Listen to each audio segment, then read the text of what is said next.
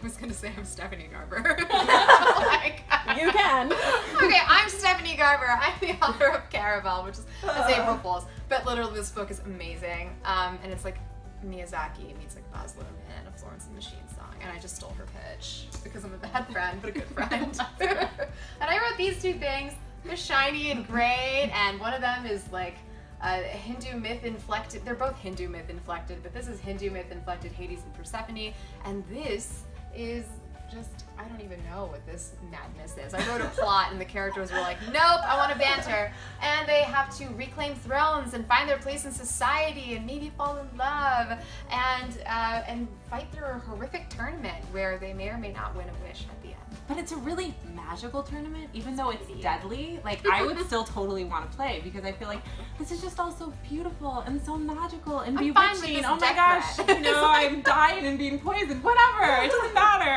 I want it to kill me. Oh my gosh! I feel like that's how you feel when you read this book. Yeah, like, when that party is just so epic and you're okay with it. Yeah, it's like something you want, like, is so beautiful. You're like, I don't mind that this is killing me. That's how I felt about Caraval. Oh, it's true. Thank you. Both of you. You go first.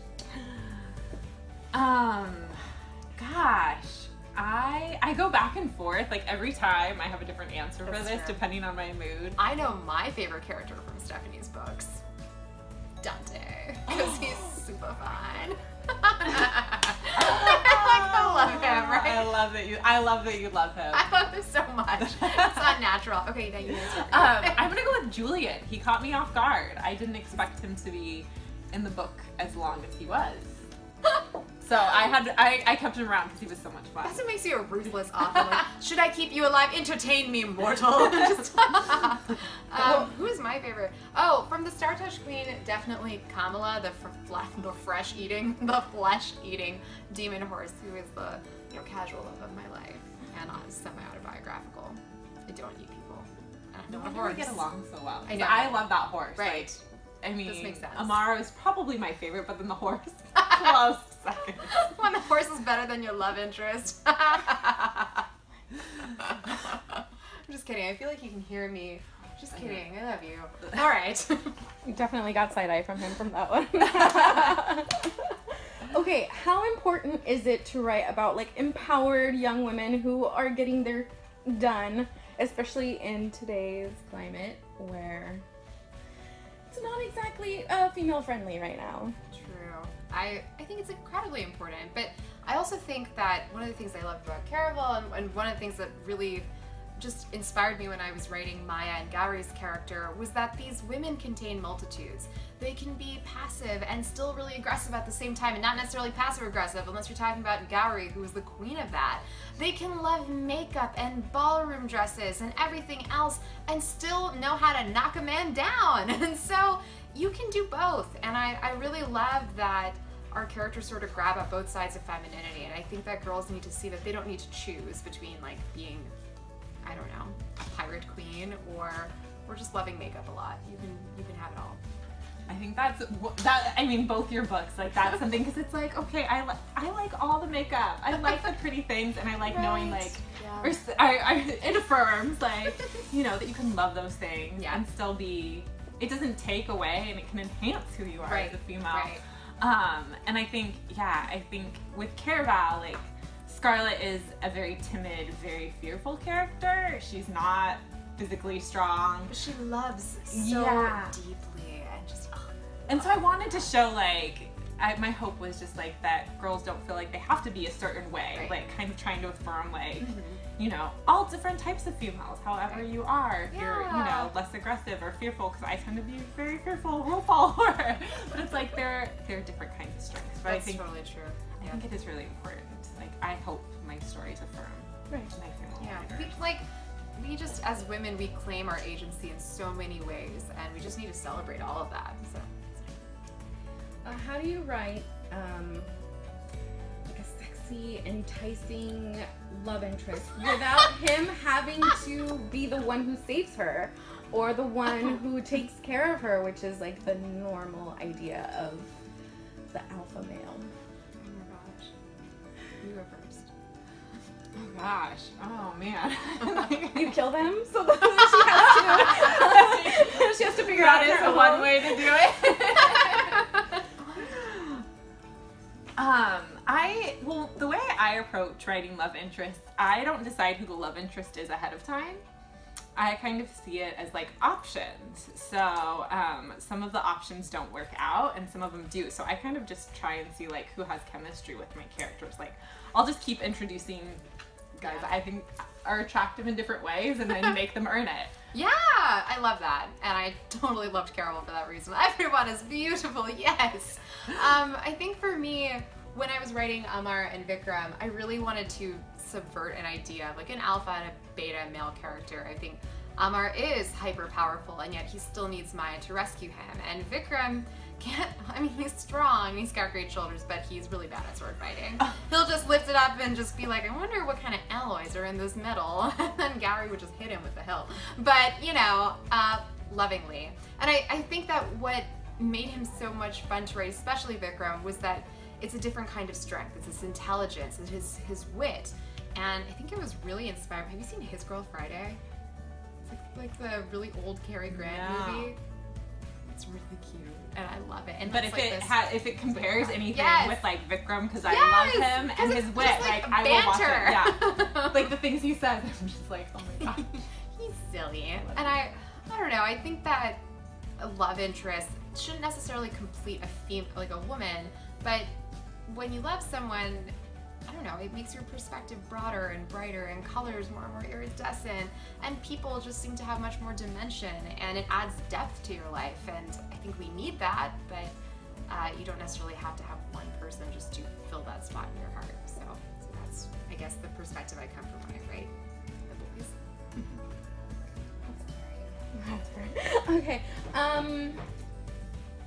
One of the problems I have when I'm introducing a book to my book club is that sometimes, because the female character is going through a growing period, she seems like the unlikable female character.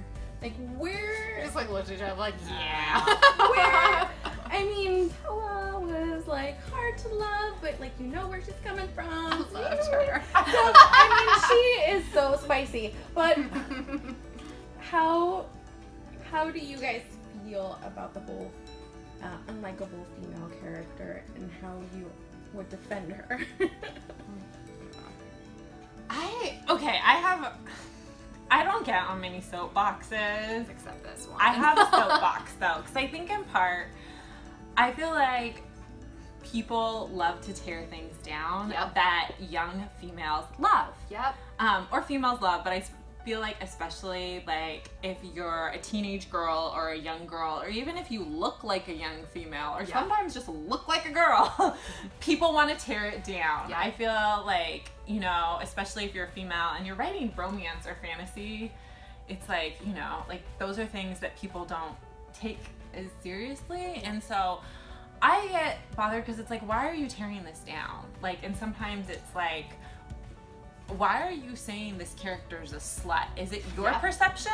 Because I'm not saying that. Yeah. I'm not passing any judgment in the way I've written this scene, you know? And so I feel like sometimes it's like, my perspective is like, I think like it's other, you know, how people view it, and but it just bothers me because it's like, I don't want teenage girls to ever feel ashamed of the things they like. Because I know as a teenager, I went through a whole period where I decided I was going to get rid of all my clothes and just wear black. I was going to be hip and cool and Audrey Hepburn and get rid of all my pink, and I love pink. I'm like super pink, super flowery, because I just felt like that would make me more respectable, more likable. Yeah. I totally understand that. Like, you can't say you like this thing, or you have to always say that you like Garden State when you didn't really like it. And you're just like, you know, and you just like go out of your way to like defend Smashing Pumpkins, and you're like, honestly, right now I just want to listen to the Spice Girls and Ed Sheeran for like the 50,000th time. And I don't care if that makes me basic, and I won't hide my pumpkin spice latte in autumn. You can't make me. There's a reason it's called pop, because it's popular. People like it. Yeah. And also, like, show me a likable 15-year-old. That was awful. Oh my gosh. was like miserable. Yeah, I wish I could erase. I was insufferable. I would talk about like the critical theory books I was reading that I didn't even read. I just Wikipedia'd them and then told people about it. Well, it was so obnoxious. And I think it's also, yeah, there's like so many, I feel like a lot of double standards. Yeah. I mean, but I get really defensive. This is like the thing, like it's like, hey, you know, I know books are open to criticism, but it's like also like, how did you hear unlikable male characters? That is not a statement. Yeah. Right? Yeah. It's like We're unlikable like, female. Heathcliff is honestly just a misunderstood hero. I'm like, Heathcliff is that? Anyway, so, like, if we're gonna go that way, and it just makes me mad. I heard someone, I'm from Atlanta, and I heard somebody say that Scarlett O'Hara was just, like, an awful character. And I was like, she is the greatest. I mean, she is savage, and I would not want her in my room, but, like, I wouldn't want her near my boyfriend either. And everyone, and everyone knows the name Scarlett O'Hara. Yeah, I just bow down to that ruthlessness, girl. You go get it. Just, yeah, but yeah, there's no like, no one says unlikable male character. Yeah, no one. I know. Mm-hmm. It's just so rude. We should bring it back. Yeah, You are unlikable. Yeah, so I just don't believe in unlikable female characters. You're here. Thank you. Hurrah! I'm gonna go knit my cap right now. It's gonna be happy. Yeah. Okay. One more. Well, okay. I have 2 questions. We are 15 minutes ahead. Okay. I didn't know what that was, and then there's like a cat back there. Oh, right. I Does know. that frighten anyone? I freaked out about the cat. That's unfortunate, right? Okay. Mhm. Okay. So. Brought back bad memories. So, how do you guys feel about sex in YA? Is it depends on the story, or do you want to be more careful with the reading? We're so giggly and the worst. We're just like, where's put in more? Because I mean, not just young adults read YA. So. Yeah. I really love this question because I feel like YA is totally moving towards that, and it should be. And you have books like A Court of Thorns and Roses by Sarah J. Maas and A Court of Mist and Fury, and it kind of like breaks down this notion that sex is the seal of soulmates. And I love that. And I think young girls need to hear that if you have relations with more than one guy, you're not a slut. It doesn't mean that he's automatically your soulmate.